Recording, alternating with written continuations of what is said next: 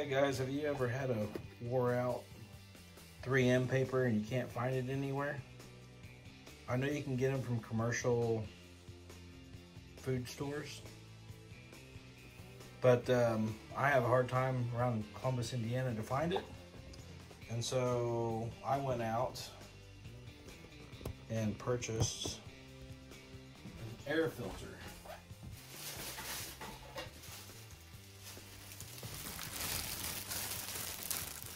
Natural air. Comes in a huge sheet, 20 by 30 cut to fit filter. And so I cut these pieces like that, and what I did, you're a little crooked.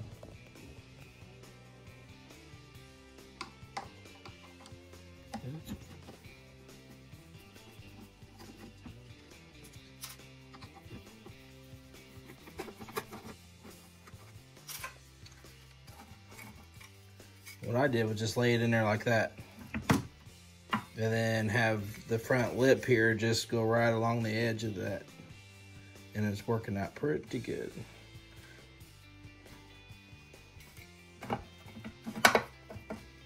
So yeah, like right before I put the screws in, I just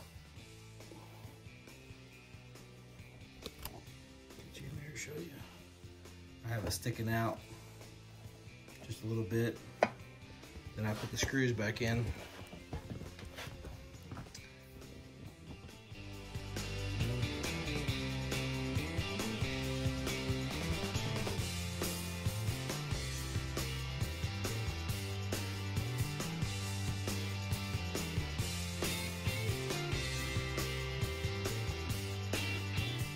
I got this paper cutter here. That's what I use to cut them up. I generically cut it down with my knife to 12 inches because I have a small paper cutter. But that is what I came up with because I couldn't find any 3M paper. I even tried to take the smaller ones and splice them together, and you get air bubbles through there. I have a really hard time with it. And then I also put this one in front of it, and it just clogs up really bad.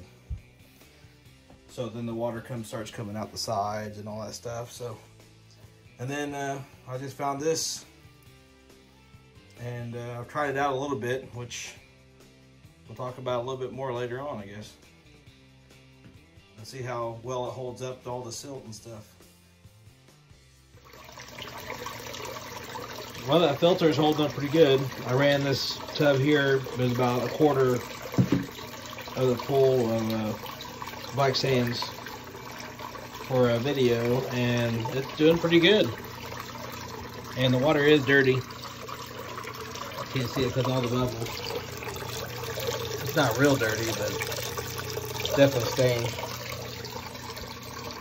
Seems to be holding up pretty good.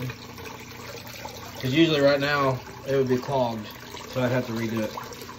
Take it out and rinse it out and all that stuff. But yeah, let me know if you like that hack or not.